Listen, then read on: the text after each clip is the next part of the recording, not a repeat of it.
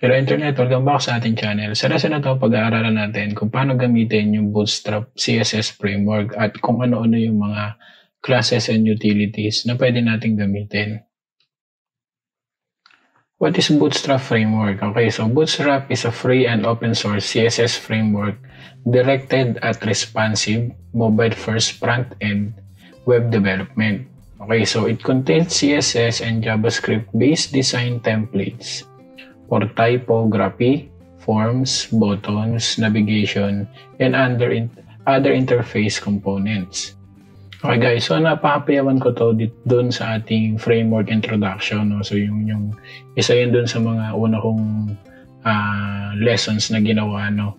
At pinakita ko doon o ginawa ko na example, no, bahagya, yung Bootstrap. No? Pero sa lesson na to guys ay pag-aaralan natin in-depth, no? At papakita ko sa inyo yung mga available classes saka yung mga utilities na pwede nating gamitin, no? So sabi nga dito, yung CSS framework na to ay directed at responsive mobile first front end, no, web development, kasi nga meron siyang magandang, yung isa sa mga nagustuhan ko sa Bootstrap, which is yung grid system niya, no? So mamaya itatakil natin yun, no? Tapos isang maganda pa rito ay may mga JavaScript sa CSS template siya na ready to made na, no, na pwede natin gamitin. So kung kayo yung mga nagsisimula pa lang sa web development at naguguluhan pa kayo kung paano gumagana yung CSS in general, pwede nyong pag-aralan muna to, no, bago tayo maging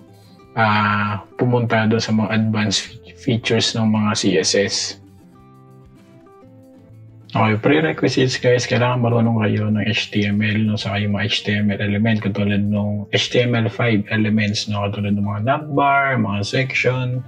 Hindi ko na itatakal yun dito, no. Then dapat marunong din kayo ng kahit basic CSS property, no. Alam niyo yung mga margin, mga padding, tapos yung mga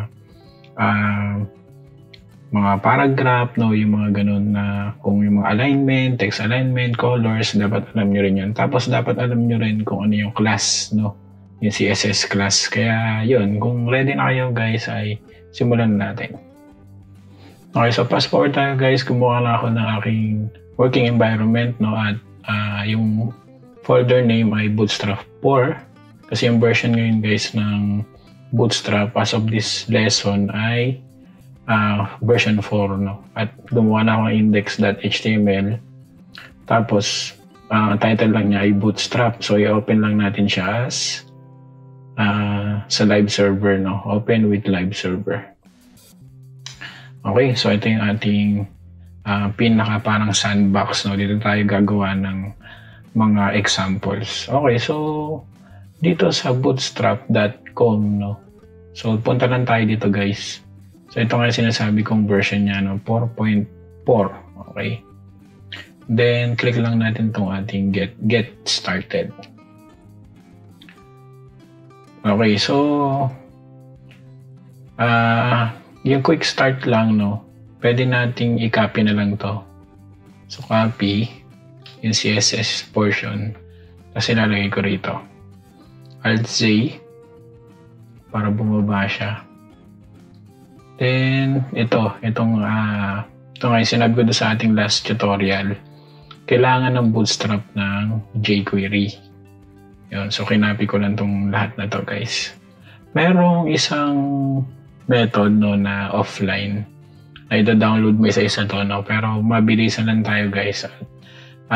Sa tingin ko, kailangan din nating gamitin to pag dineploy na, no, ito yung mga links na to. Pero sabi ko nga, merong option na i-offline natin itong mga resources. Pero nire-recommend ko na online, no, ito na yung gagamitin, no, para sakaling mag-upgrade si Bootstrap. Upgraded na rin yung ating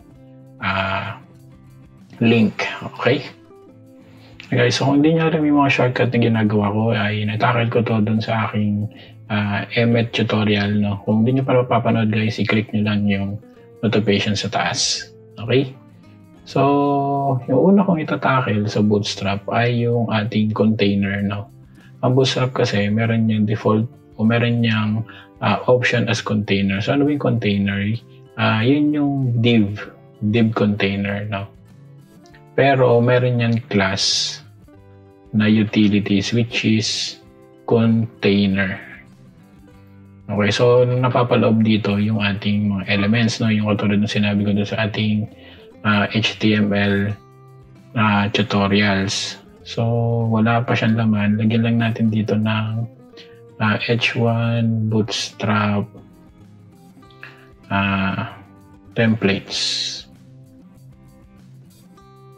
Ayun, so nag-auto-reload siya, gawa ng live server. So ito, yun.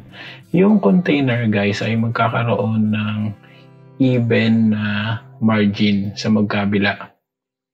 So alam ko naka 90% to yung width ng container na yan. Ayun o, 960. So alam ko 20% yung magkabila.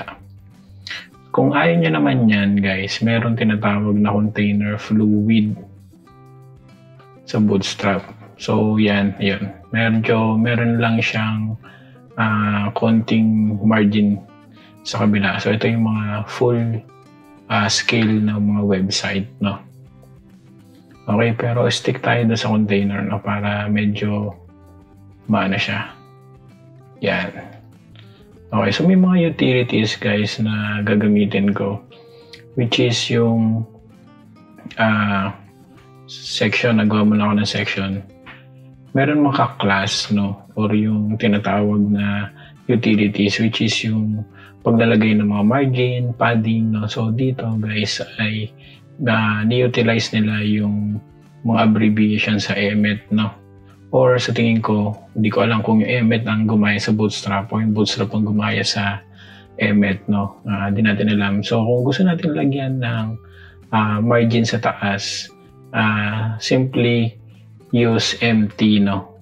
M saka T. Tapos, yan ay may maximum na hanggang 5. MT5, no? So, 0 to 5 yan, yung value niyan. Okay, so dito ko ilalagay yung ating typography. Okay, so yun. So, nagkaroon siya ng margin top 5. Hindi ko lang alam, hindi ako sure kung ano yung units niya, no? Pero parang tinan natin. Silipin natin yung yun, so puro Bootstrap na pala yun nandito. Anyway, yun, magkakaroon siya ng margin 5, siguro mga 50 pixels to yung nilagay niya roon, no? So, pwede natin gawing MT2. O yun, para medyo, no? Pero, stay tayo sa 5. Yan. So, yun, no? Meron tayong mga MT, tapos yung MB naman, margin bottom, tapos ML, margin left, tapos MR, margin right, no? So, ganun naman sa padding, may PT, no? Tapos may PB, PL, no? So, ganun din naman yung sa padding. Okay, so balik ko yung MT5 natin. Okay, so simulan natin sa mga simpleng text style ng Bootstrap, no? So, meron tinatawag, guys, na class muted, no? O text muted. So, yung text muted na yan, parang isa to sa mga pang-emphasize ng text, eh. Okay, so wala tayong laman. Lagyan lang natin dito ng mga lorem 5. Yan. O lorem 10. Yan. So yung lorem na yan, guys, tinakid ko yan dun sa ating emet, no? So yung mapapansin nyo, guys, yung text muted, parang medyo may pagka blur siya o parang magko-contrast siya doon sa inyong main header, no? Which is yung sa option natin na yung typography. So, parang ito yung pinaka subtitle, no? Then, yung lead naman, guys, paragraph.lead. Para lagyan natin na gumawa tayo ng paragraph na may class na lead na agad, no? Yan naman yung parang pinaka-summary, no? Yung mga lead text. Yan yung pinaka-summary ng halimbawa, blog, no? Parang ano yung summary ng nilalaman ng isang blog, no? So, isipin nyo na lang ito yung title ng blog natin, tapos sino yung author, tapos ano yung summary ng nilalaman, no? So, yan yung pinaka-basic, guys. Tapos, yung iba naman, gagawa ko ng panibagong section, guys, section.mb5 naman. Yan. Pababa naman tayo. So, yung ating text emphasize, no? Yan, emphasize. So, meron tayong mga ilang, isa na nga doon yung text muted, no? Text muted. So, lorem 10. Tapos, yung isa naman natin, o yung iba pa naman ay p.text primary. So, dito naman tayo guys sa mga color, no? So, yung mga text primary saka text p.text secondary. Yun yung mga primary saka secondary color ng Bootstrap. Okay, so kung kayo ay nakagamit na ng Bootstrap template, i-utilize nila yan, no, yung secondary color saka yung primary. Sa pagkakataon na to, yung default na kulay ng ating Bootstrap CSS ay kulay blue, na kung di ako colorblinded, tapos medyo may pagka-gray to yung ating secondary. Hindi na lalayo doon sa ating text muted, no? Pero parang medyo dark siya. Okay? So, yun yung mga text color, no? So, alam ko meron din yung text warning. So, lorem 10. Tapos, .text ip.text success. Lorem 10 din. Tapos, p.text danger. Yan. Tapos yung p.text info. Okay? Yan. So, yun, medyo colorful, no? Yan yung, guys, yan yung mga default color ng Bootstrap. So, yung mga text color, no? So, maganda siyang gamitin sa mga pang-emphasize ng mga text o mga paragraph, na bago sa nating ma-aware yung user na importante yung isang text o paragraph. Pwede natin gamitin to, no? Lalagyan natin siya ng primary to secondary, warning, mga ganun na text info. Okay? Okay, so next naman natin guys ay yung mga block quotes, no? Yan, mga block quotes. So meron diyang default na quote yan. So block quote, mayroon niyang way si Bootstrap para i-format din yan, no? So h2 block quote. Yan, tapos dito natin lalagay yung ating title, no? Siguro ay content. So lorem 10 na rin din siguro. Yan. Tapos meron tayong footer that block quote.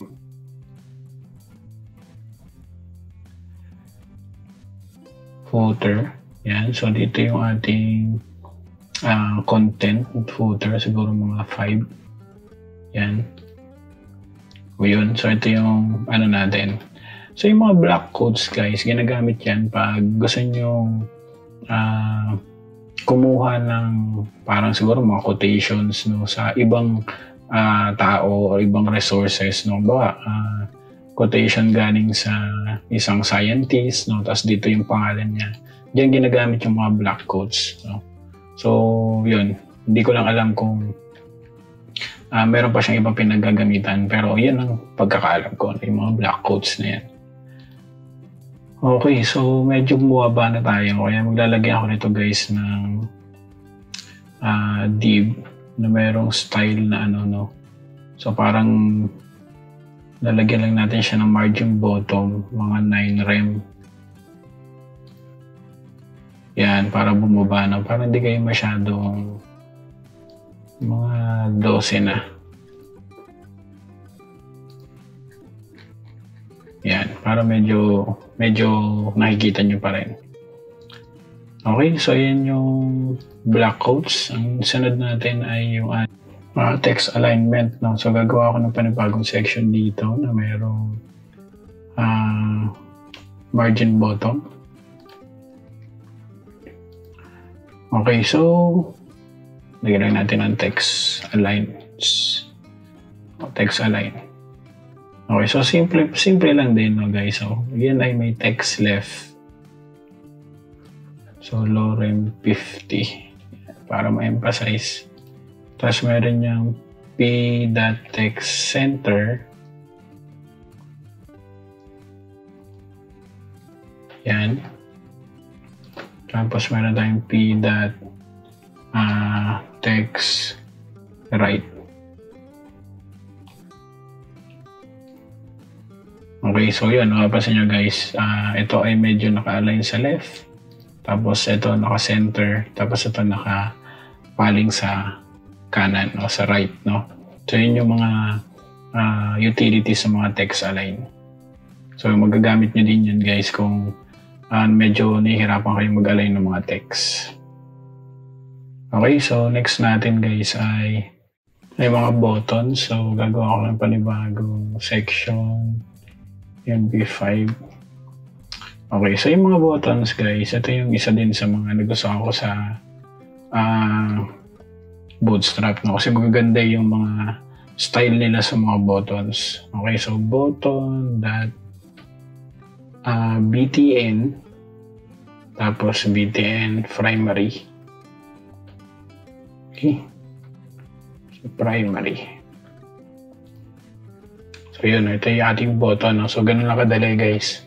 So, kakopy ko lang to.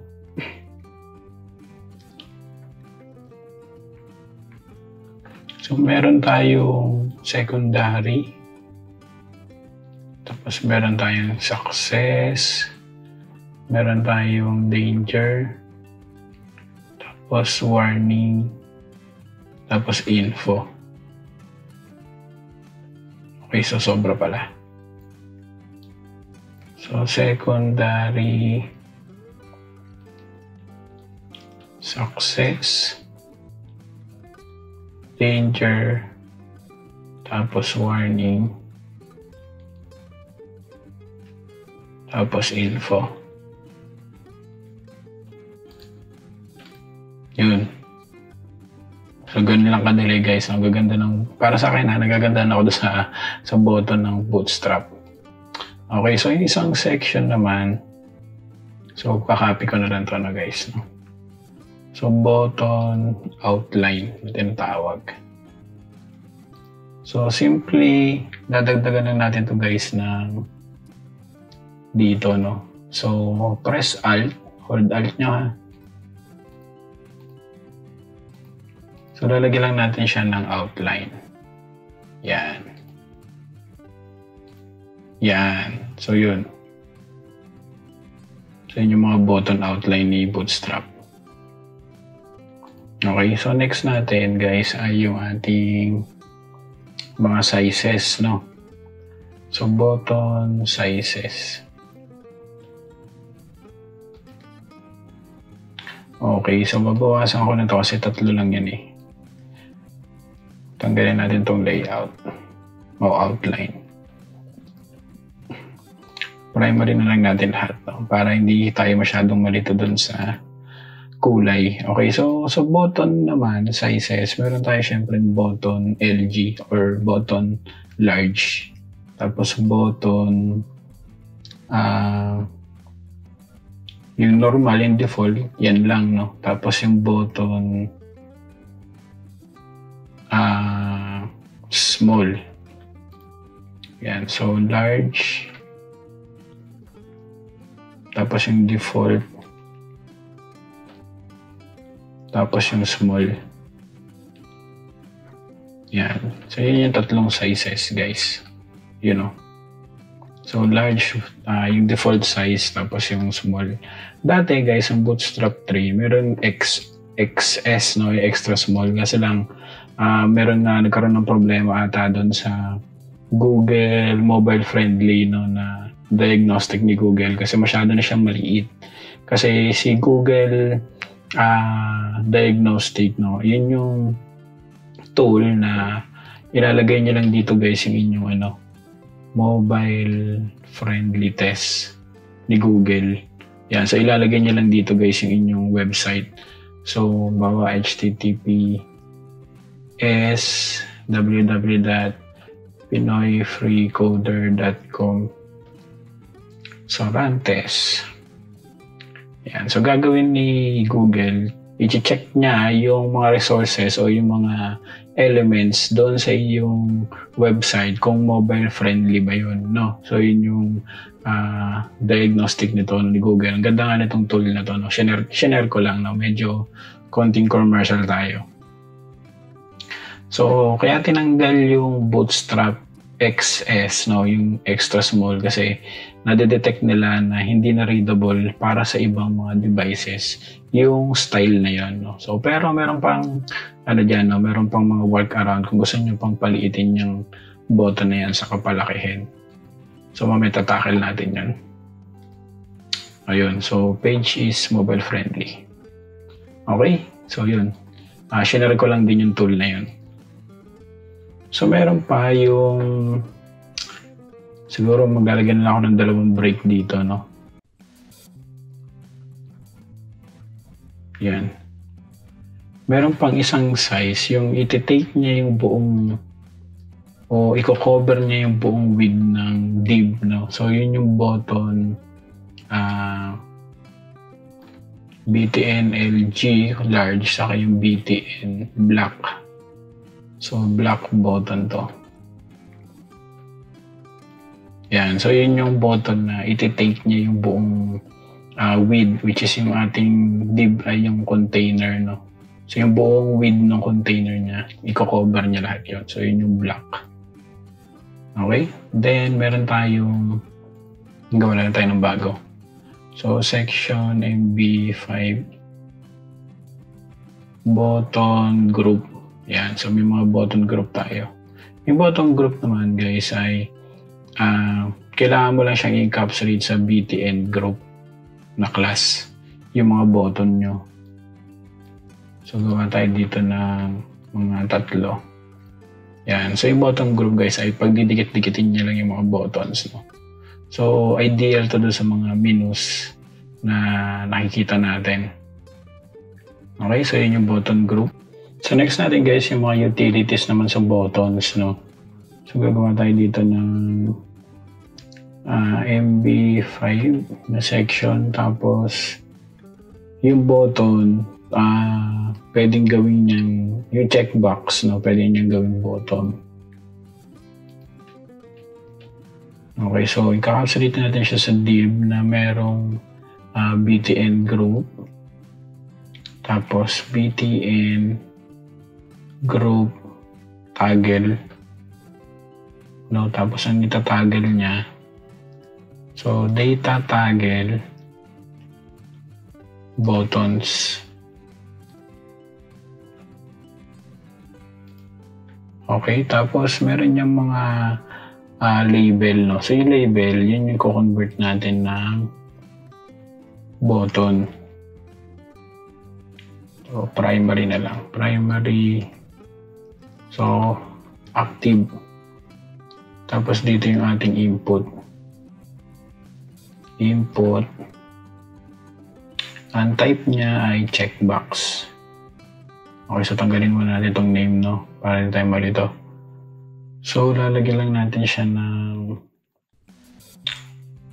hindi ko alam kung necessary kailangan ganyan, no guys, no? Pero sa checkbox kasi kailangan meron siyang default na value. Kasi ito pwedeng check, tapos check din yung value, sabihin naka-check siya, no.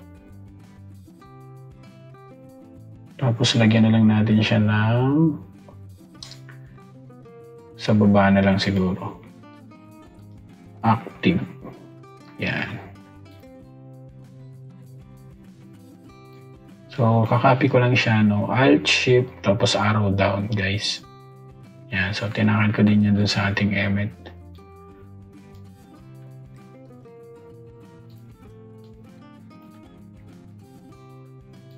So, tanggalin natin tong active sa dalawa. Okay, so yung ano na yan, yung custom button na yan, ang gagawin niya, yung checkbox, yan o. Yan, kahit na ano nyo ba, nakikita nyo ba guys, yung checkbox, ginawa nyo parang button, yan o, pag kiniklik. So yun, ang galing no, kasi meron ako nakikita mga templates na ganyan yung ginagawa nila, no? Naka-disguise as button yung checkbox sa kanila sinasubmit. Kasi syempre meron niyang alternate, which is yung copy ko na lang to ha guys, yung radio naman.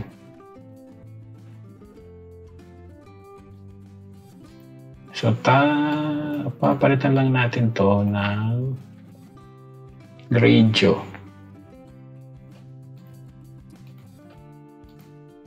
Yan. So yung radio guys, yan, mukhang meron pa ako nakakalimutan. Okay, so yung property na check guys, dapat wala to sa radio.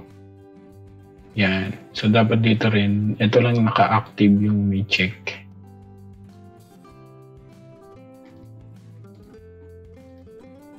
O yun. So yung radio guys, alam naman natin yung radio na behavior, isa lang yung pwede mo i-select sa group, no? While yung checkbox, yan, pwede multiple. Okay? So, mukhang magiging, ano to, no? Maganda pagdating sa design, no? Kung gusto nyo i-disguise yung checkbox sa radio as a button. Okay, so next natin guys ay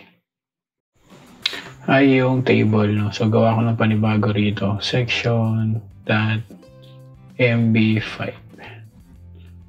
Yung pala guys, no, ihahabol ko. Yung yung ating ganito, yung mga custom no, kailangan ng interactive. Kailangan niya yung i-include talaga to. So, record to kung gagamitin yung interaction ng Bootstrap. So, take note nyo yun guys ha. Okay, so para hindi na ako masyadong mag-type, no, kakopy ko na lang to, no. So, pinakamalupit na W3 School na website. Okay. Yan. So, yun yung mga example. Pero, mukhang kailangan natin lagyan dito ng T-head, no? Hindi na ituro ng, or baka mali na anuhan ko sa W3 School. Tapos T-body. So, yun yung table body, guys, ha? Yan. So, ito yung table. So, guys, pasensya na kung may narinig kayong mga aso sa background that pag mga ganitong oras, saka talaga yung mga aso eh. Nag-iingay. Meron silang schedule ng pag-iingay. Okay, so yung table na yan, guys, lalagyan lang natin ng class na table. So, ganun lang kasimple, no? Yan. So, yun yung Bootstrap na table. So, kung gusto nyo yan, guys, ay may yung add even na style, no? Madali lang. So, table, strip. Yan. So, yun yung add even. So, dagdagan natin pa ng konting, hayaan na natin madoble yung data. Yan, no? So, yan yung add even, guys, ng yung table stripe na class. So, gusto niya naman, guys, ay merong border. So, table bordered. Yan, kung tama yung spelling ko. Bordered, yan. Yan, so magkakaroon ng mga border yung table data niya sa aking table head, no? Tapos, kung gusto niyo naman yung may hover effect, so table hover. So, yun yung pag ino-hover yung mga data, no? Magkakaroon siya ng parang shading o yung parang highlights. Okay? So, kung gusto niyo naman na ito, yung kanyang header mismo, lagyan lang natin siya ng thread dark. Yun, so, hindi siya nag-dark. Kasi, yan, T-head lang, pre. Hindi T-thread, okay? Yan, so, dark yung table header niya, no? So, ganun. So, gusto niyo naman guys ay merong isang portion na gusto nyong i-emphasize, no? So, class, table, success.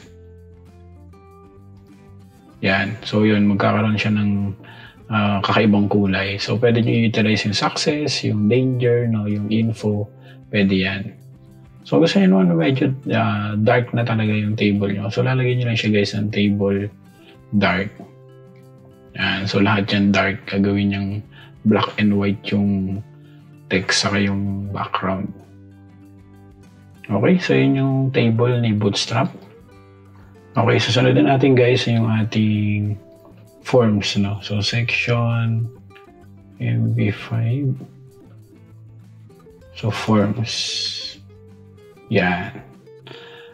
Okay, so yung forms guys ay kailangan natin ng encapsulate yung ating input sa label sa form na div, yan, form group, tapos label, no?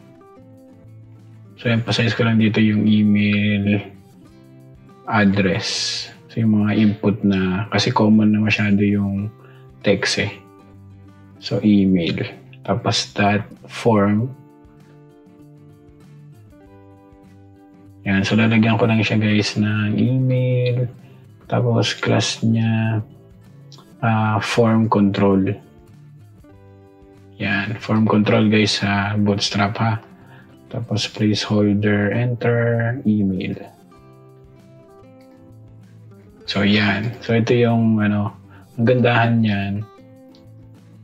Yan. Kung hindi valid yung email, yan, magkakaroon na agad siya ng magandang validation, no? Ibig sabihin, hindi valid na email yung nilalagay nyo, no? So, email.com. Yan. So, pwede naman kayo maglagay dyan, guys, ng parang helper, no? So, class. So, form text. Tapos, i-combine nyo lang ng text mutant para medyo magbago yung kulay. So, enter a valid email. Tataas ko pala, guys. So, para magkakaroon siya ng helper dun sa baba na kailangan mo mag-enter ng valid email to proceed, no? Parang mga ganun. Okay, so yung sunod natin, guys, yung isa pang example. So, form group. Ano naman tayo? Password naman.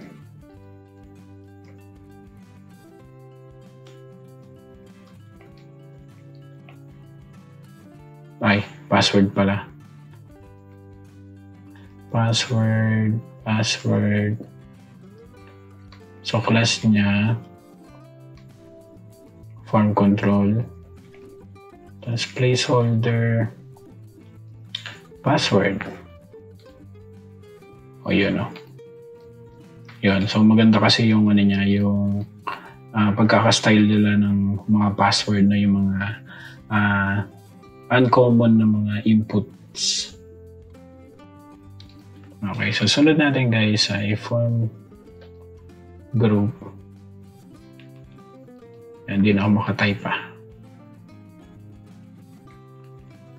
So, select. Yan, yung ating drop down. So, select. Kahit wala naman ng name guys, hindi naman natin siya isasubmit eh. So, class, form control din yan. Tapos lagyan natin siya ng mga option ng mga 5.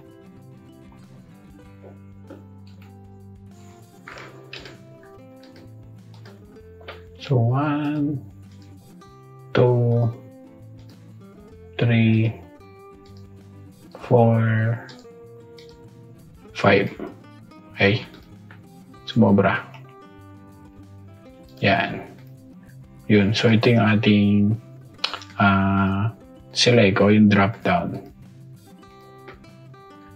Okay? So, next natin guys ay yung ating text area. So, that form group Ba yan? Hindi ko ma-spell talaga yung form na yun, Yan. So, text. Kalimutan yung label. Text area. Yan. So, kahit wala na muna itong mga to. Class, form, control. So, lagyan natin ng konting placeholder.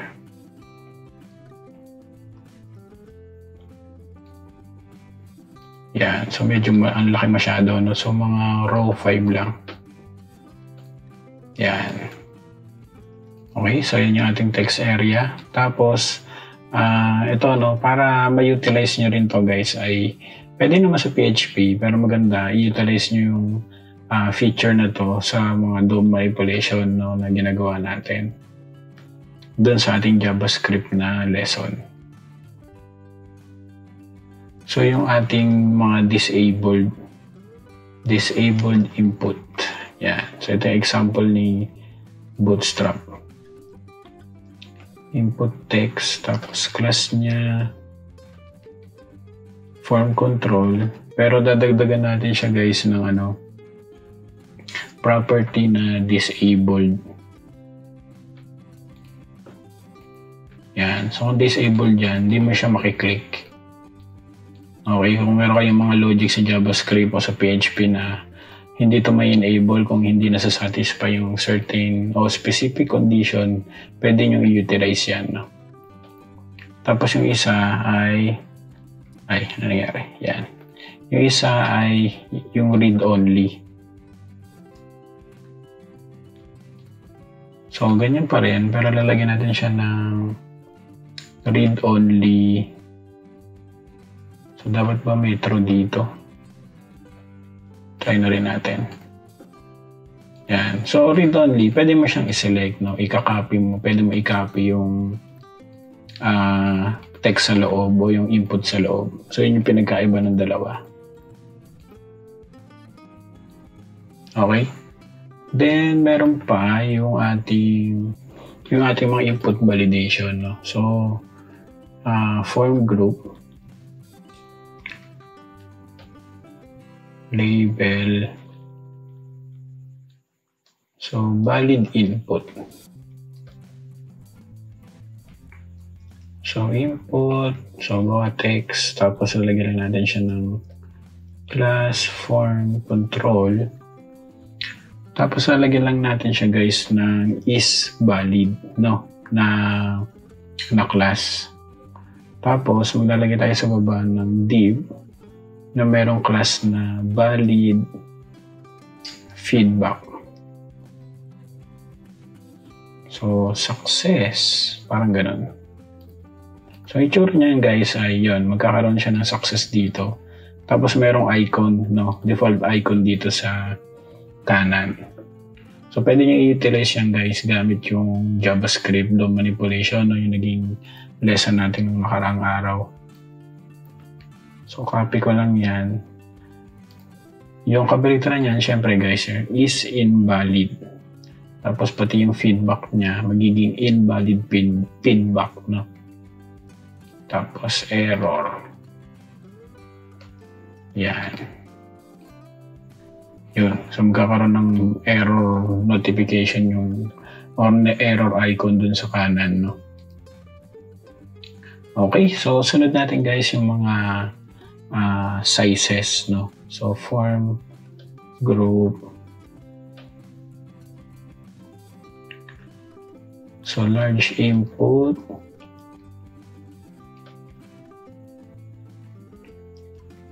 Input text.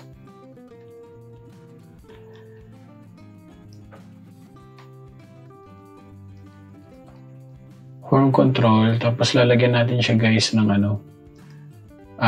hyphen LG, no? Tapos placeholder para lang magkaroon ng yan, large text box. So, kakopy ko lang to.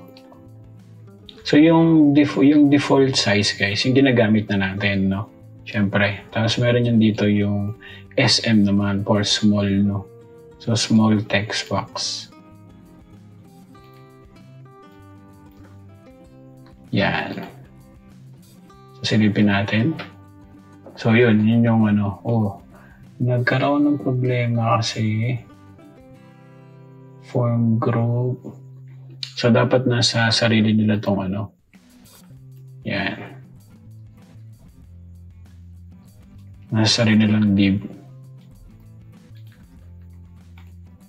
Yan. So, text box na malaki tapos text box na maliit. Okay, no? Pero parang may problema pa rin. Kasi hindi lang pwedeng ganito, no, guys. Kailangan pa rin natin magdagdag ng form control. Yan. Yan. So, sorry. Yan. So, yung maliit na input tapos malaking input. Okay? Okay. So, sa mga nagtataka, no, na bakit hindi ko ginagamit yung for na tag sa label. Basically kasi guys, ang use nun, no, kung hindi nyo pa alam, bawa, example input, parang inaano nyo lang, no, na mini-make sure nyo lang na yung label na yun ay para sa specific input, no. So yun yung use ng for. So simula nang inintroduce yung HTML5, hindi na to masyadong nagagamit, no, kasi kung ano yung pinakamalapit na input sa label, yun ang agad yung consider niya. Pero merong pagkakataon guys na may nagloloko, no, which is yung mga text box ay mga checkbox, no, sa radio. So kaya ginagamitan nyo ng for para specifically yung checkbox na yun ay para doon sa label na yun, no? Kasi pag kinilik mo lang yung label, machi-check na rin yung checkbox o yung radio button, no? So yun yung kagandahan nun. So merong uses sa yung pwedeng gamitan sa yung hindi pwedeng gamitan ng for na tag. Okay, so quick quick trivia. Okay, so next natin guys yung mga custom inputs, no, ng Bootstrap, yung mga naka-built-in.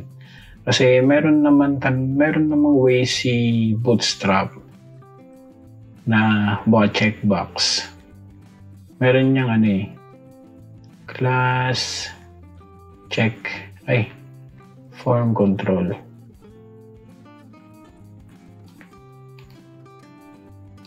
Ayan, no. So meron niyang yan, may pagkakataon na yan, pag ginanyan nyo lang yan guys, hindi siya masyadong maganda, no? Pero ayos na rin, no? Pero yung kailangan yung lagyan lang, so dito po papasok guys yung mga custom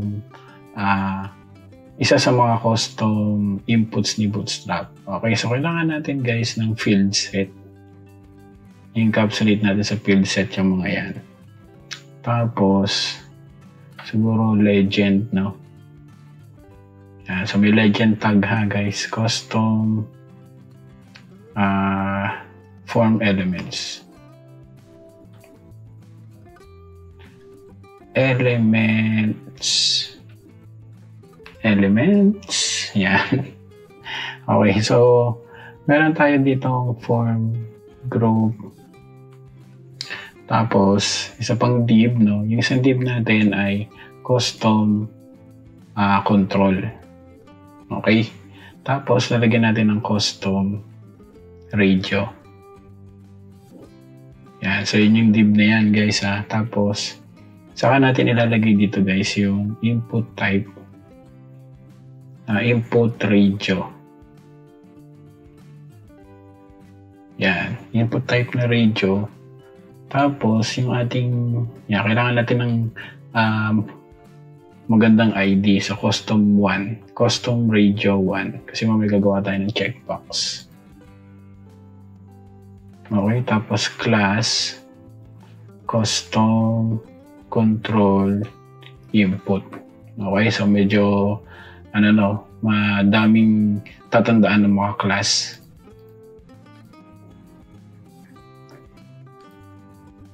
Okay, so wala pa siya kasi kailangan natin ng check. Tama ba? Or kailangan natin kumpletuhin yung pinaka custom radio check. So, kailangan natin ng label pa. Yun yung sinasabi ko. Okay, so yung class label natin, nalagyan natin siya ng custom control label. Tapos yun na yung for custom radio 1. Tapos toggle custom radio.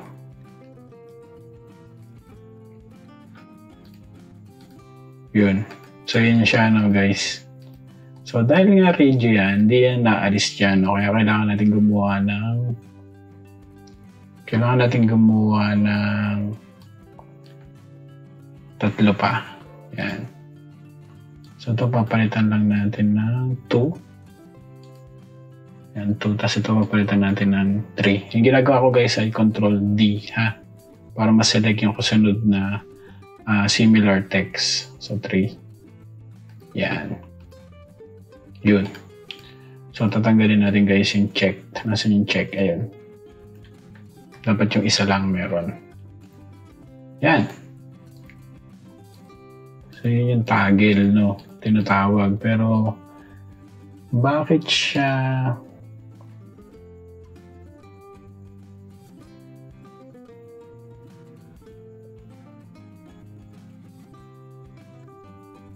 so dahil ba toggle siya kaya ganun? Hindi nawawala yung kanyang selection. Okay. Kasi kailangan, gawa ng isang group lang yan, no? Yung radio. Kailangan natin siya lagyan ng name. So, alt. Yan. So, kailangan natin siya ng same na pareho. So, custom radio. Okay. So, ganyan naman ang behavior sa HTML ng radio, no? So, pag tinaray natin yun. So, yun. Nalipat na siya, guys. Okay. Yun, so ang ganda ng Bootstrap, no? Ang ganda ng pagkaka-style nila sa mga radio.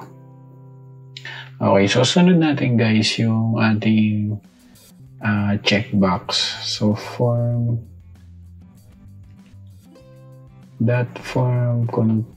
group. Yan, so gagawa tayo guys ng panibagong custom control. Tapos, custom checkbox naman, no? Yan. Tapos, yan, bumaba na tayo ng husto. So, input, checkbox. Yan. So, yan, kahit hindi na natin lagyan ng name. So, class, custom, control, input. Okay, so lalagyan lang natin siya ng check. Tapos dito yung label. Yan. So label niya, so kailangan ko ng ID. So ID custom checkbox.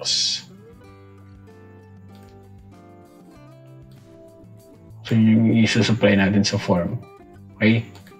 Then yung ating checkbox. Custom checkbox.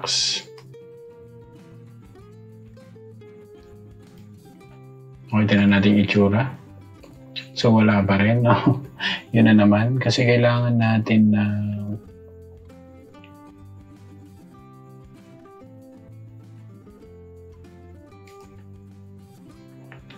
mukhang kailangan natin guys ng ng class. So, custom control label. Okay, so yun, lumabas na. So yun, ang ganda ng checkbox din ng Bootstrap, no? Tapos, ika-copy na lang natin to, no? Lastly, sa mga custom form na yan. So, papalitan natin to ng switch. Okay, so custom, ano na siya? Hindi na siya checkbox. Custom switch na siya. Okay, pero checkbox pa rin yan. No? Naka-disguise lang as switch. Babaguhin lang natin yung kanyang design, no? Yung kanyang UI. Yun. Pero yung kanyang functionality, checkbox pa rin, no? So yun, no? Siguro magagamit niya yan, guys, yung mga elements, custom elements niyang Bootstrap. Maganda yan, guys. I-utilize natin. Okay, so sunod naman natin, guys. Lalabas na tayo rito, ha. So section.mb5. Okay. So sunod natin, guys, yung tabs. Na isa ring magandang Bootstrap. Okay, so yung tabs, guys, ay kailangan natin siya ng unordered list, no? Na merong class na nab, tapos nab tabs.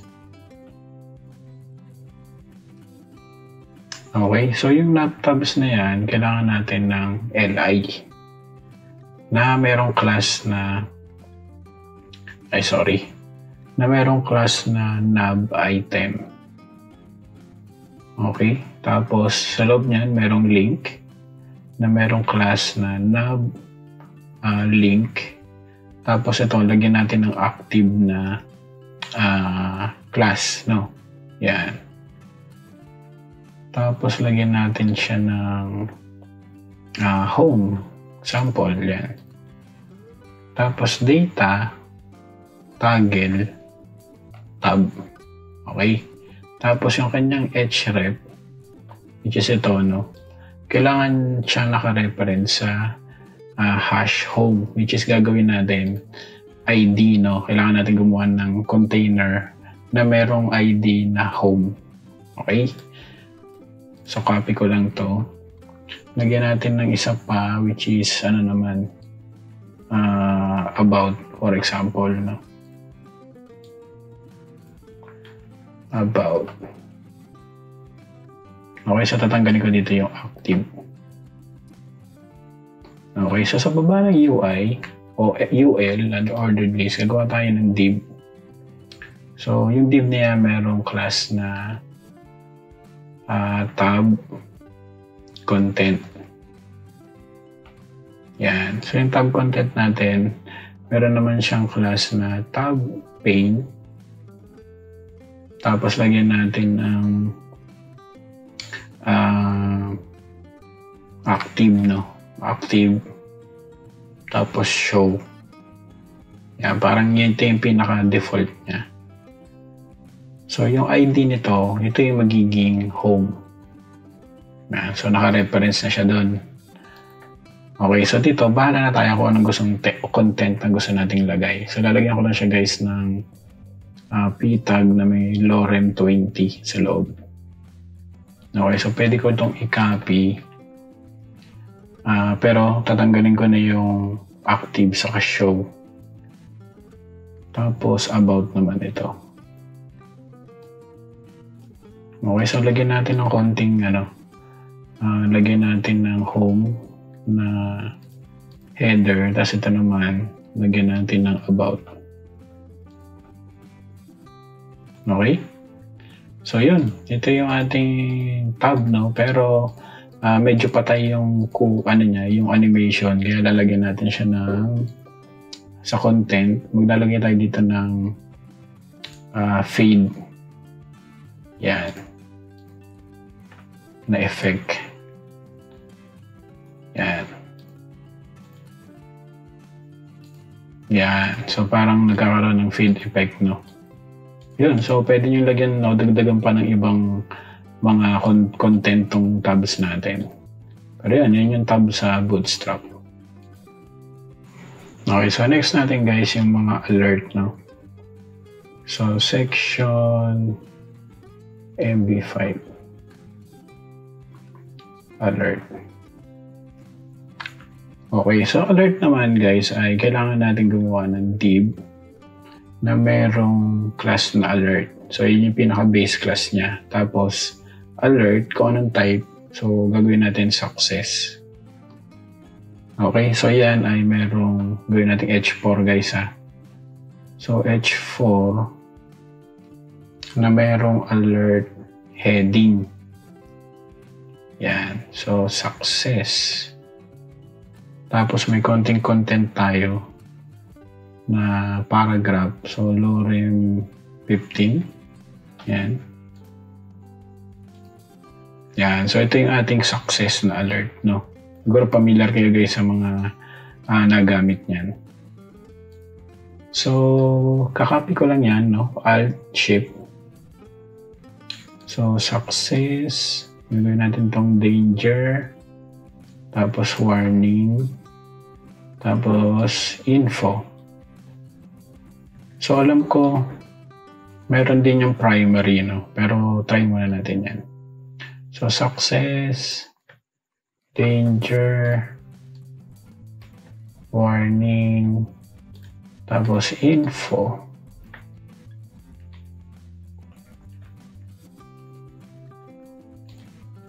Yan. So, yun yung, warning ng ating Bootstrap. So, meron isa, yung warning na copy ko lang ulit ito. Yung warning na dismissible, no? So, maglalagay rin tayo dito ng alert.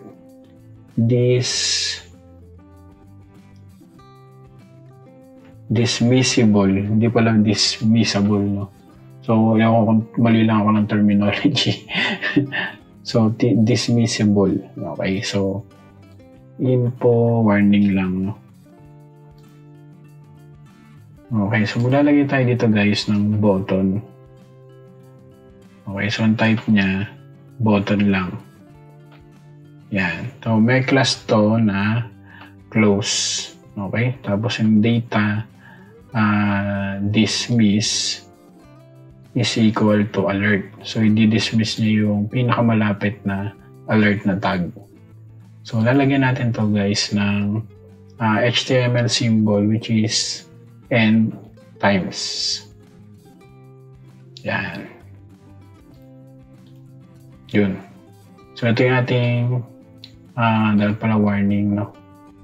Anyway, yan, warning. Tapos ito, babasahin nyo, meron na siyang X dito, no? Or yung close. So, pag kinalose natin yan, mawawala yung ating alert. Okay? So, pwede nyo i-utilize yan, guys, sa mga application nyo. Okay, so yun yung alert sa Bootstrap. Okay, so sunod natin guys yung mga badge. Okay, so section MB5. So lalagyan natin dito guys ng badge. Okay, so yung badge natin guys ay kalimitan sa span lang, no? So lalagyan natin siya ng badge na class. Tapos kung anong type ng badge niya. So badge primary. Okay, so di natin pala in-example dito yung primary. Now, try natin saglit, no? Kung meron ba.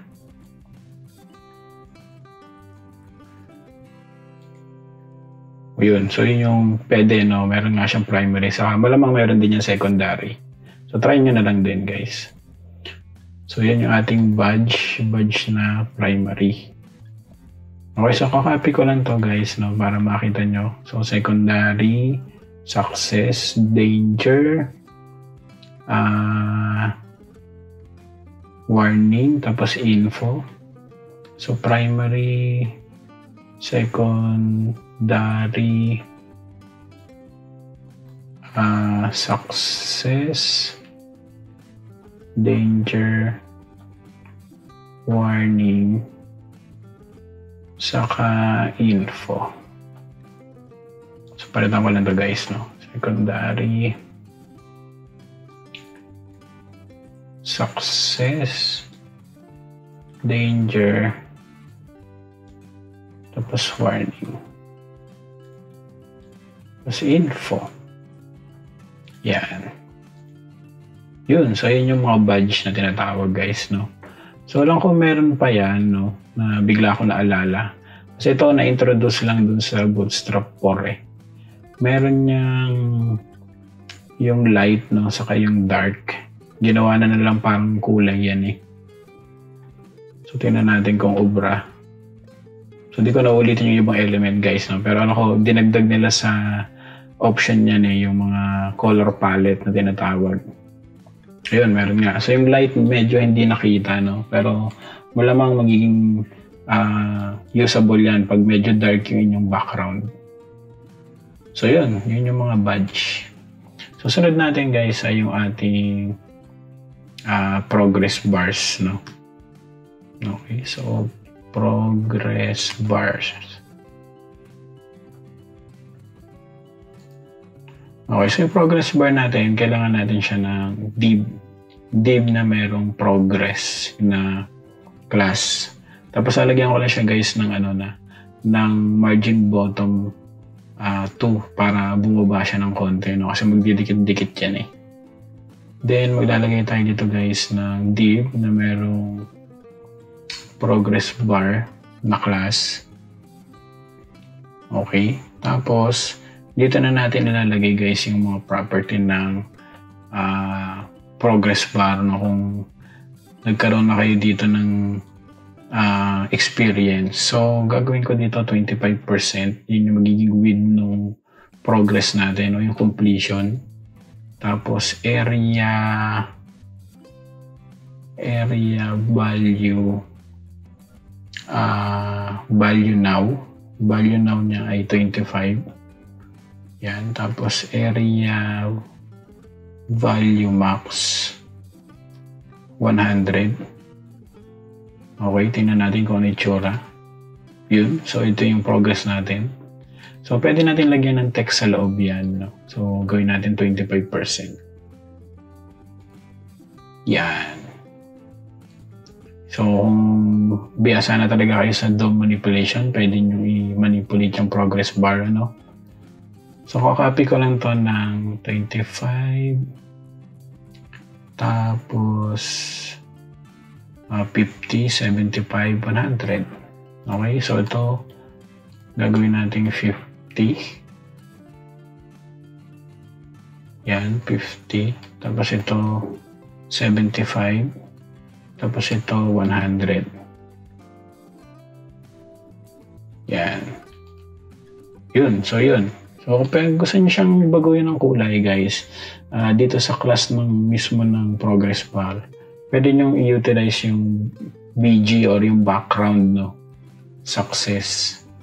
Tapos BG danger example. Tapos BG warning. Okay na bahala guys, no? Pero yun yung yun, pwede nyo i-utilize yan. Okay, so yun yung progress bar. So sunod natin guys yung mga yung mga extra containers, kasi kanina nabanggit ko yung container, di ba? Yung container kanina, yung bago tayo magsimula ng container, tapos container fluid, meron pang isa na nakalimutan ko na maganda rin gamitin. So margin 5, yan. So yung mga containers, so container fluid, tapos ito yung isa yung Jumbotron na tinatawag. So, weird lang yung pangalan, no? Okay. So, H1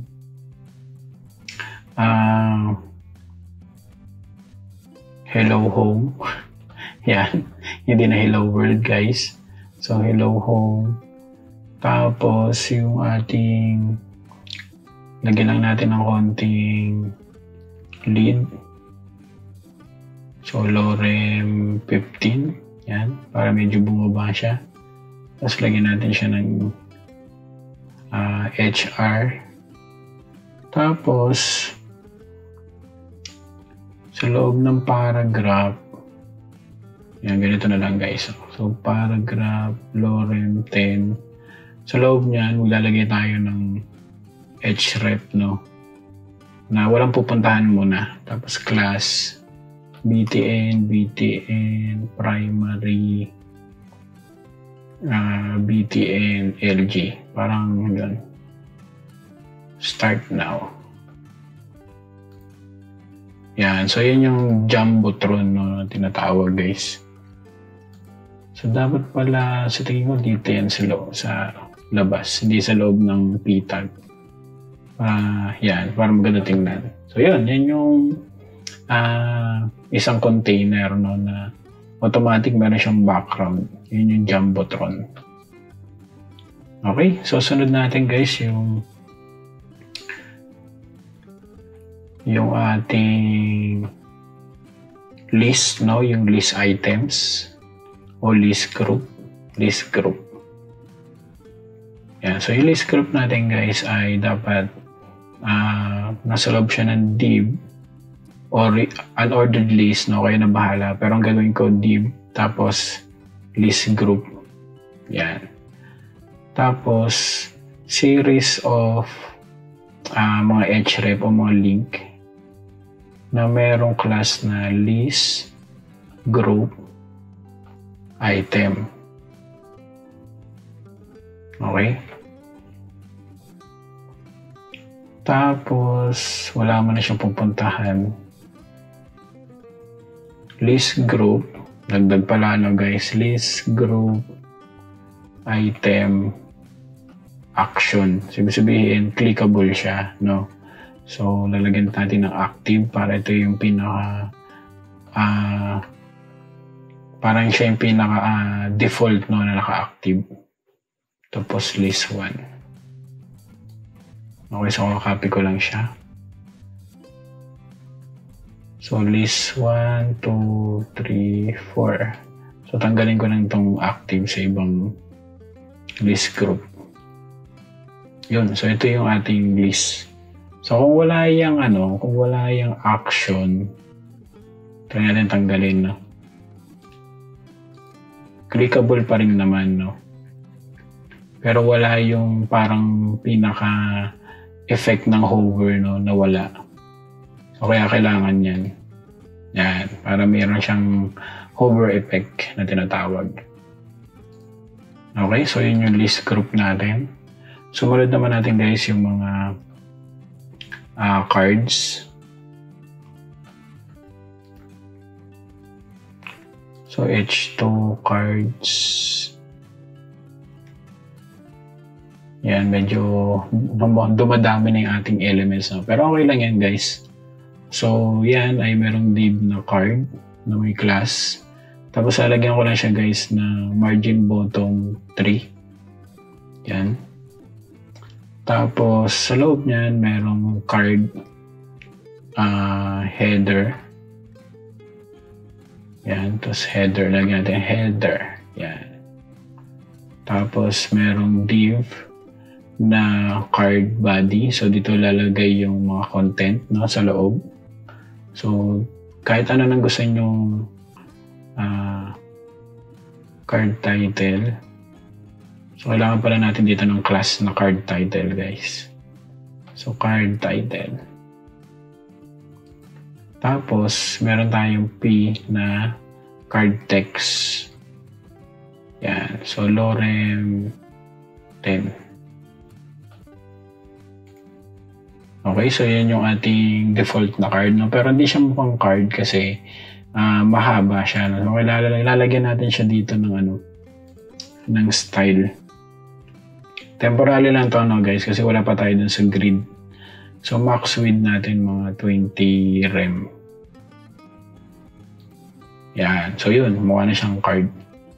So, meron niya, no, yung mga ibang variation. I-utilize nyo na lang din yung mga background, no. So, kakopy ko na lang ito. So, for example, itong pangalawang card, lagyan natin siya ng background dark, no. Yan. Pero mapasin nyo guys, yung text niya hindi sumabay, no. Kaya kailangan nyo lagyan siya ng text light o text white. Yan. So, hindi ko na tackle yung text white na yan. Yan, naging white. Meron yan guys na text red, yung mga default color. Wala pala. Pahiya ako dun . So, text white, text light, no, yung ano man yan. Yung text white. Tapos dito pwede rin nating lagyan ng BG primary, no, sample. Yun. Tapos yung text white nyo na lang din kung ayaw nyo nung dark. Yun. So, pwede nyo i-utilize yung mga background colors ng primary, secondary, success. Okay? So, yun yung card. Okay, so next natin guys ay gagawa ulit ng bagong section. MB5. Okay? So, yung next natin guys, yung mga dialogues, no? So, dialogues. Yung una nating tatakil, yung pop over, no? Okay, so siguro pamilyar kayo dyan. So, gagamitin natin guys ay button. So, type button. So, lalagay ko lang dito left, no? Tapos, class btn. Tapos, btn. Secondary lang. Secondary. Yan. Okay, so nasa inyo yan guys kung gusto nyo lagyan ng title, no? So, title, lagyan natin left. Yun yung lalabas pag hinover nyo yung mouse nyo doon sa element na may pop over, no? Tapos, data, container.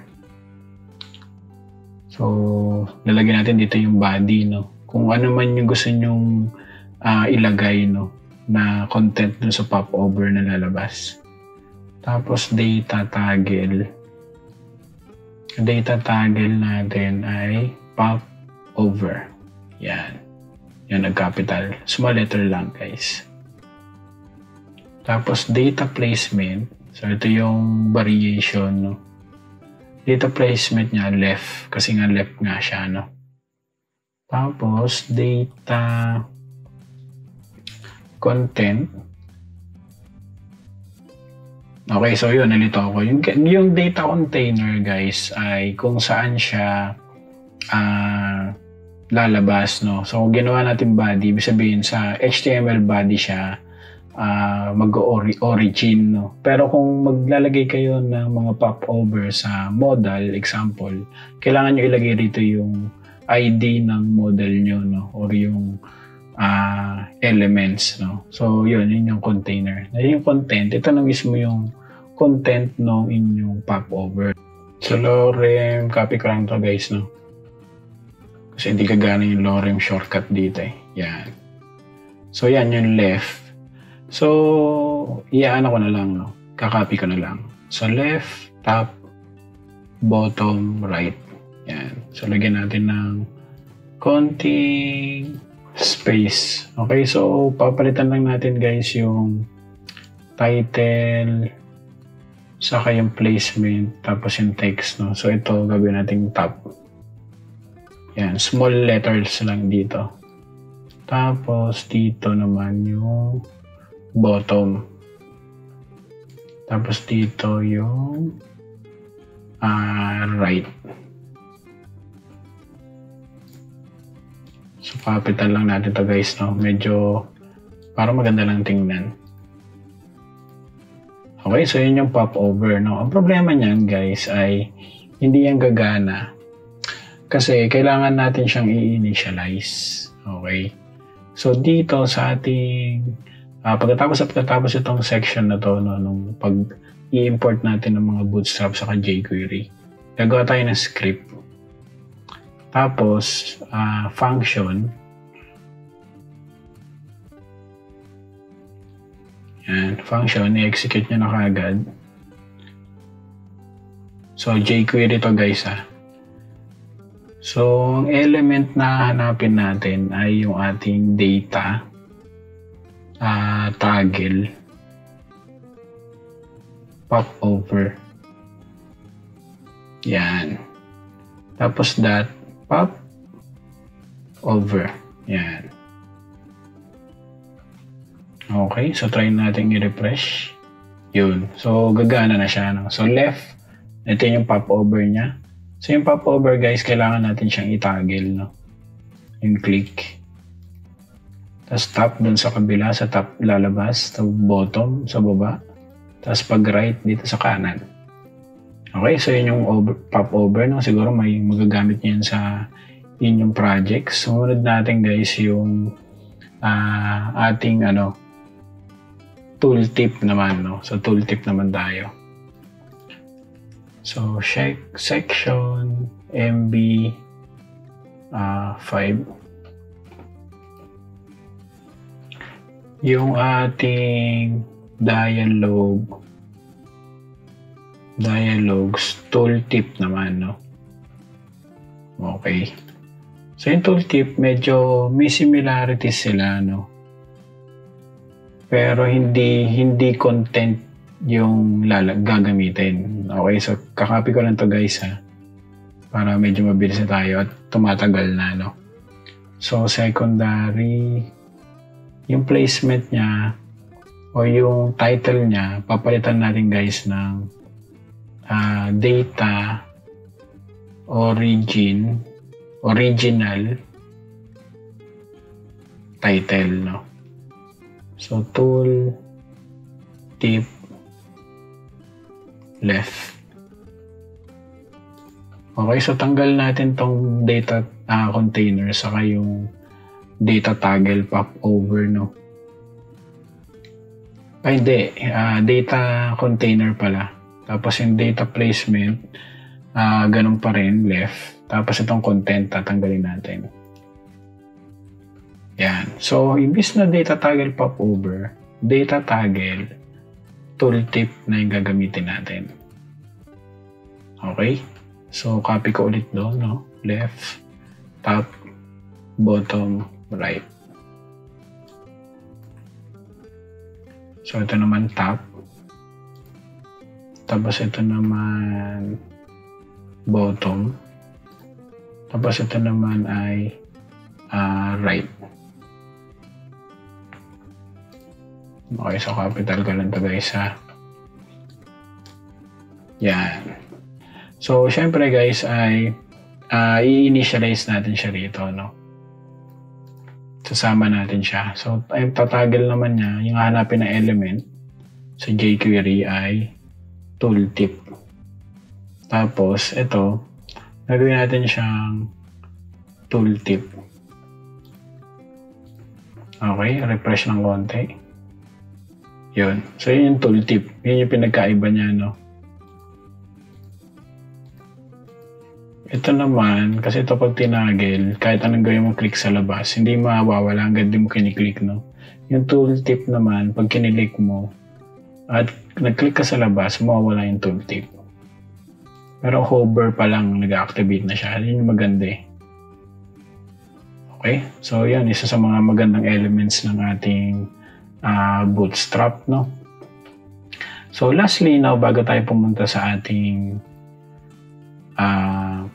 grid, ay yung ating modal, no? Isa sa magandang features ni Bootstrap. Okay, so una muna guys, ay gagawa tayo ng div na merong modal na class. Okay, tapos lalagyan na natin siya ng ID na example model. So, yan yung ite-take note lang muna natin yan. No? So, mamaya natin siya tatargetin. So, sa loob ng model na class, no, kailangan natin siya ng model. Gagawa tayo ng model na div dialog. Okay? So, yung dialog na yan, sumunod ay yung ating model content. Okay, so yun yung pinaka-content. Madaming layers to guys ha. So yung modal dialog, ito yung parang kulay black, no? Na napapansin nyo sa mga models. Tapos modal, yung modal content, yun na mismo yung modal nyo. So modal header, sa loob niyan, merong modal title. Okay, so modal title, para lang ma-distinguish. Okay, so pagkatapos ng modal header, meron tayong modal body, no? So modal body. So dito na yung content. So 20, Lauren 20. Tapos sa baba ng modal body, merong modal footer naman. Okay, so dito naman yung mga footer. Dito sa modal header, no, dito natin ilalagay yung ating button. So, type button lang siya. So, lalagyan uli natin siya ng symbol na times, no. So, ito yung section, portion na pwedeng i-close. So, data, dismiss, modal. So, pwedeng i-close yung modal natin. Then, yung ating area, label, close.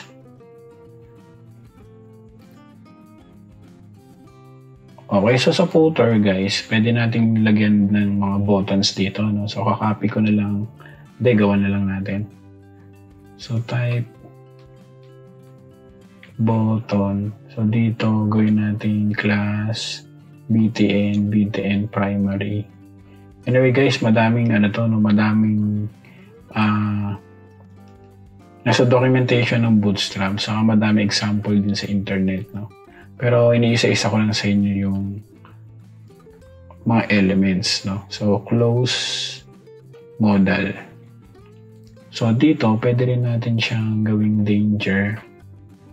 Tapos, pwede rin natin siyang gawing dismiss, no? Data dismiss modal. So, either, pwede tong button na to, pwede rin tong button sa kabila. Okay, so, dahil hindi siya visible, ibig sabihin, okay yung ating ginawa, no?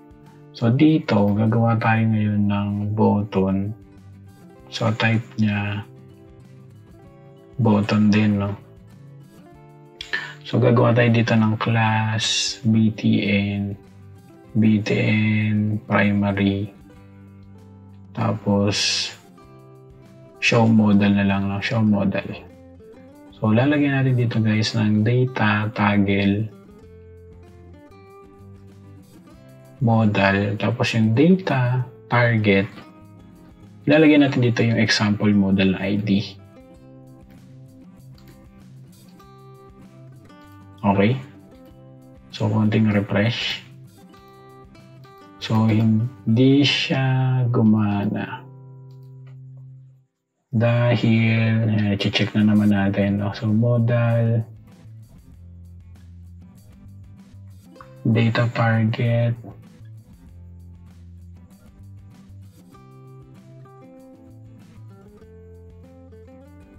so, kailangan to ng sharp o yung pound sign, yung target natin.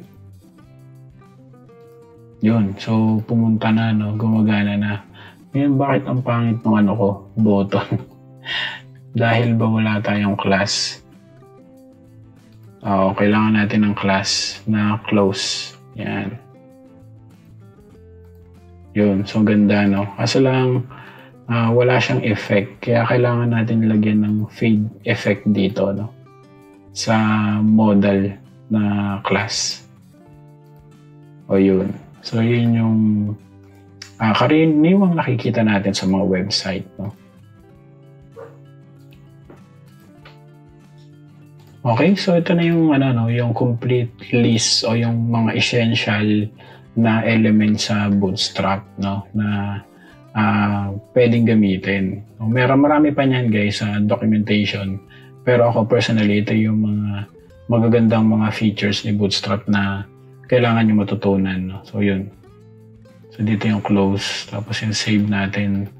Yun. So, for example, magpa-process ng form. Pwede yan dito, no?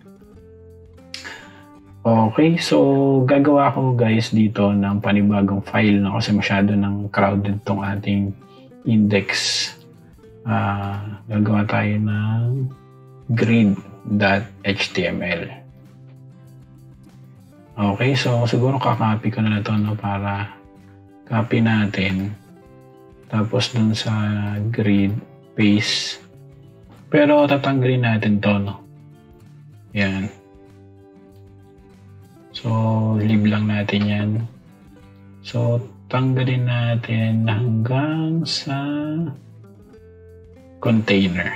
Yan. So, dito yung ating grid system. Okay. Siguro open na lang natin ulit sa panibagong server. So, doon pa rin naman yan. Okay, so yung grid system guys, kung titingnan natin tong documentation, no?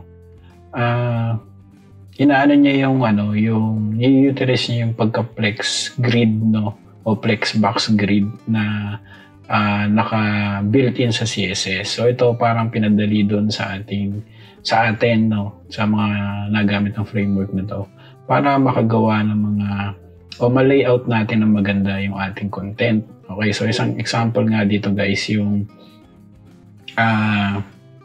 kanilang row sa kayong column na classes, no. So to give an example, gagawa lang tayo guys ng div na mayroong row. Okay, pag sinabi natin isang ng row guys, isang isang block, no, isang ganun. Okay, so row. So, meron tayong pinakamaliit, no? So, dynamic na lang tayo, guys, Ibig sabihin, guys, ng dynamic, kahit ano yung size ng ating screen o layout, yun yung gagamitin natin. So, which is yung call. That call or that column na tinatawag. Okay? So, that column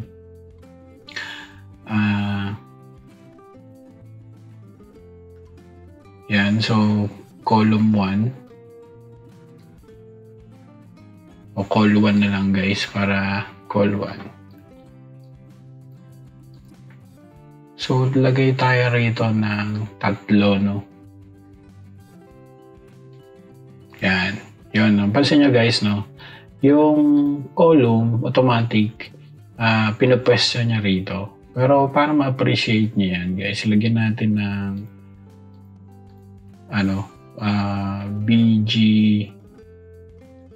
BG light o light background, tapos border, ito hindi ko na-discuss kanina. So lalagyan niya lang ng border lahat, no, ng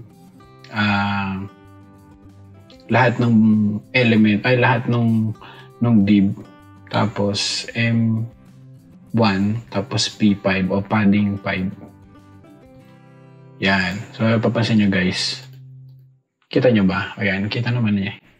Okay, so okay na yan, no? Kita naman kasi. So, ang problema dyan, no, dun sa ginamit nating class na call, ang mangyayari niyan, pag nililiitan yung ating screen, stay put lang siya dyan, no? So, hindi siya, although responsive naman, no? Nakita nyo sa mentor yung text.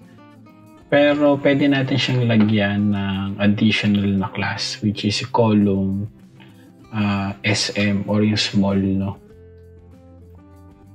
So may mga iba't ibang variations yan. So refresh. So pag yan ay niliitan na natin, yan. So nakita nyo guys, automatic bababa na yung element pag na-reach niya yung small na screen. Okay? Pwede rin naman gawin natin ay MD o medium, no? Yun naman guys ay pag na-reach niya yung alam ko pag tablet Yan. So pag tablet size, mag-ano na siya, adjust na siya ng display, which is maganda, no?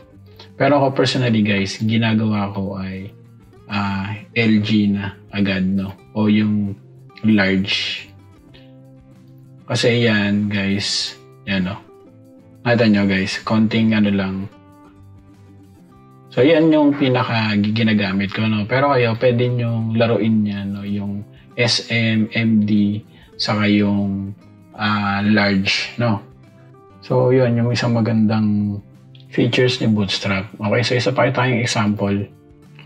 So row, sabihin ng row, gagawa tayo ng panibagong row, guys. So copy ko lang din to para di tayo masyadong magtagal na. So tanggalin natin to, yung call, no? Mamaya natin laruin. So BG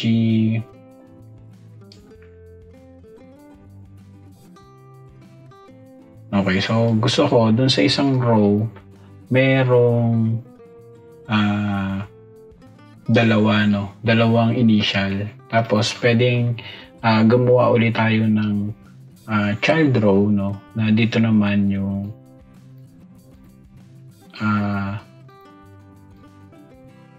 tatlo. Example. Yan, tatlo naman. Ayun. So, okay. Hindi naging maganda yung kailangan talaga nating ilabas. Hindi, pero yun yung way ng pagne-nest, no? Yung nesting na tinatawag. Mabuti na gawa natin yun. Yun. So, yun yung isang yun, mapapansin nyo guys, may automatic naman yung kinakapture, no? O bawa, dalawa lang yung column sa isang row. Automatic 50-50 na agad yun, no? Yung ika-capture niya. Pero, merong isang pag tatlo agad. So, merong isang way, no? So, gagawa ulit ako ng isang row dito. Row. Kasi yan, ang maximum niyan, guys, ay 1200 pixels o 1-2, no, na pixels. So, tatanggalin ko tong margin.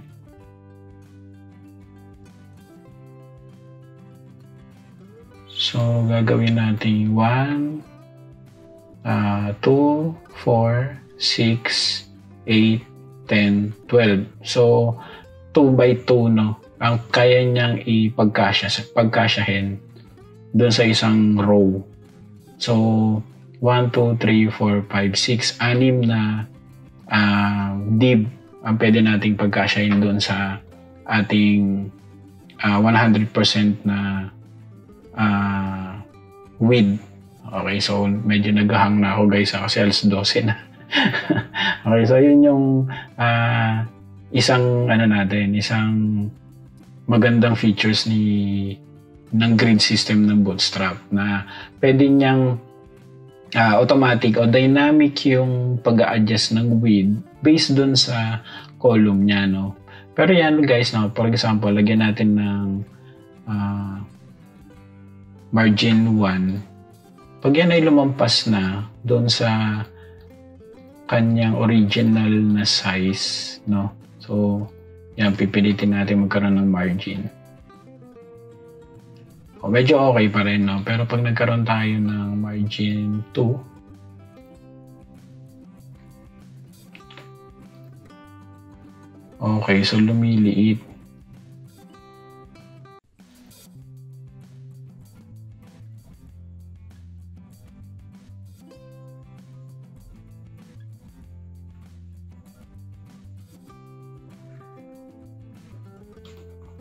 Kasi naka-column tayo, no?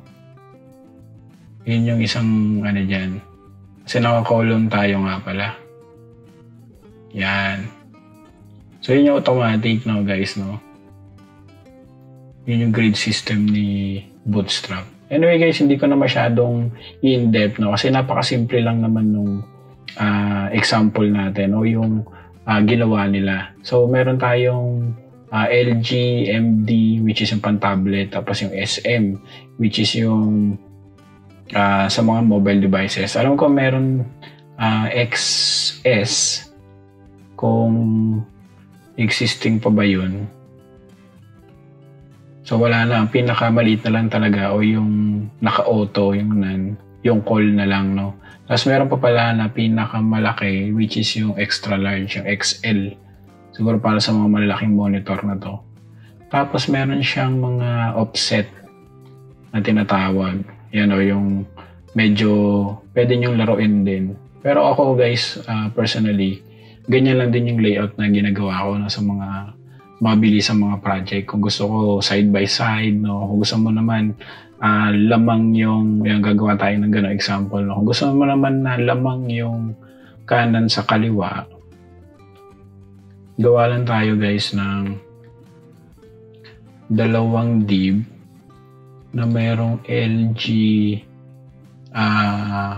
for example 4, no, LG 4, tapos yung kabila LG 8. Okay, so pag pinag-plus natin yan guys ay 12. Okay, so tanggalin natin yung ating margin. Yan. Kung gusto nyo naman lamang yung kanan sa kaliwa, no? Ganun yung magiging laro natin. So kung gusto nyo naman ay parehong o even sila, 6 by 6, so 50%, no, na maghahati sila dun sa 100 na div, 100% ng div. Okay, kung gusto nyo naman ito ay 2, tapos ito naman ay 10. So mas lamang naman yung kaliwa sa kanan.